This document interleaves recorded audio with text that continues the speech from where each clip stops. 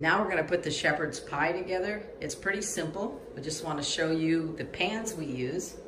Yep, these are just standard chafing pans, 10.5 by 8 inches. You can steam with them, but we just like having them, and then we double them up just in case there's a spill. It's also nice as it has this cover that goes on top. Nice. So, pretty basic stuff right there. Yeah. That's what we like to use. We know it fits. You can actually put 2 in there. I wouldn't recommend it in the pizza oven, but you could fit them up to 3 inches high. I think 3.5 inches high. That one says 2 inches deep, but it's actually with the rim and everything probably 3 inches high. Then you need salt and pepper, medium to large chopped onion, depending on how much you like. Ground beef, cream style corn. I like the Green Giants. It's my favorite in any recipe that I use.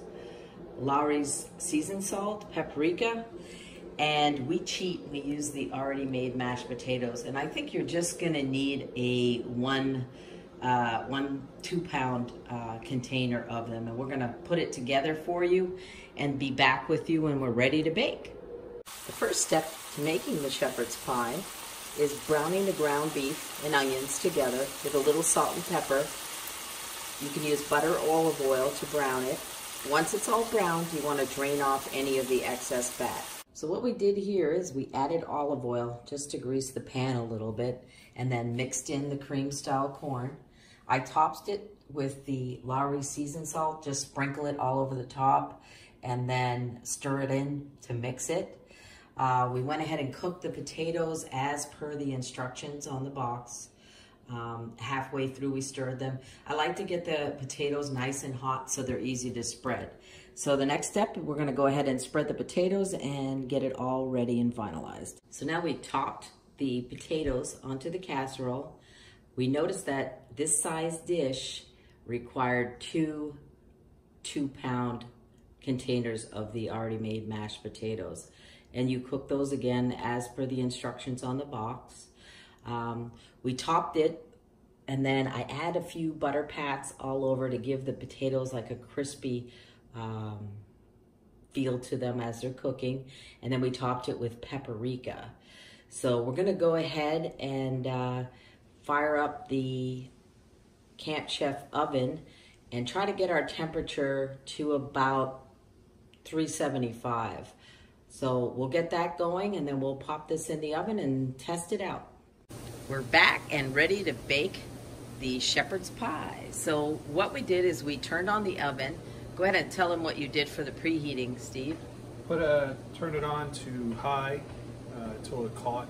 You know, it's at a nice steady flame, and then lowered it to medium for about 5 minutes, and that took it to right around 370, 380. What are we at now? Then I lowered it to low because it kept going. So I lowered it to low and I got it to 365 right now. And then we're also going to use our digital thermometer here. I'll let you see the reading on that. Want to lower the door for me? Oop, it's bouncing. What is it at? 337, 349, 350. Okay. So it's pretty accurate. So what we want is the oven to be about to simulate what I would put it in a regular oven, about 350, I'm sorry, to 375. So Steve's gonna go ahead and pop it in there right in the middle. And our plan is to shut the door like it would be a real oven and cook it we're gonna let it bake for about 10 minutes. And then we're gonna go ahead and pull it out and rotate it. Just turn it the complete opposite way and check it out. So we'll be back in 10. It's been 10 minutes. We're gonna go ahead and check the shepherd's pie. We try to keep the temperature below 400, and Steve decided that he's gonna try a little trick of cracking open the door, and that worked nicely in letting us. So this is what it looks like 10 minutes in. So we're gonna go ahead and flip it. And now the back will become the front and the front will be the back. Only because we want to see, in case there's different temperatures in that oven, we want to be able to have it bake.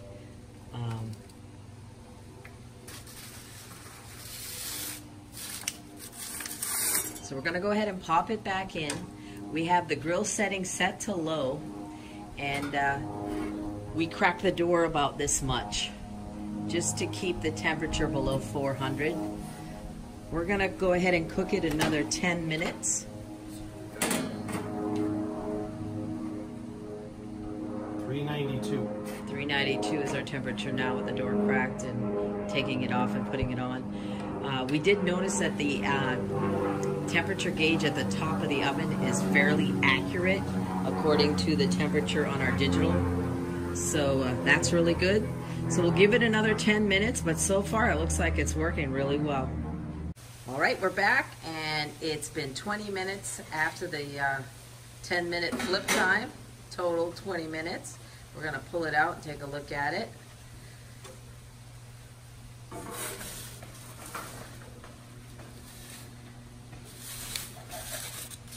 Looks good. That looks good.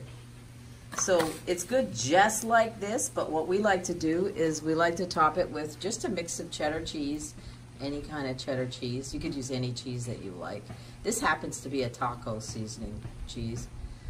And that's probably 3/4 of a cup right there. You could put as much and as little as you like. And then we go ahead and top it with the French's crispy onions, the fried onions. And again, you could use as little or as much as you like. In this recipe, we only used a pound of ground beef, but you could easily put 2 pounds of ground beef in there.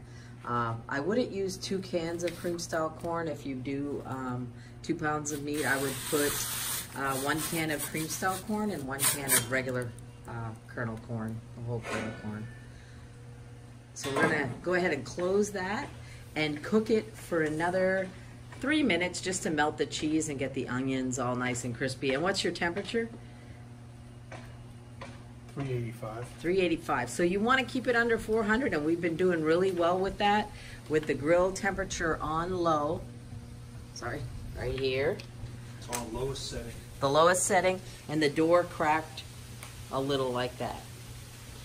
So we'll give it 3 minutes to melt the cheese, and we'll be right back with the final product. We let it go 2 minutes. We saw that the onions were getting crispy, so just 2 minutes there. We'll pull it out. Be all done.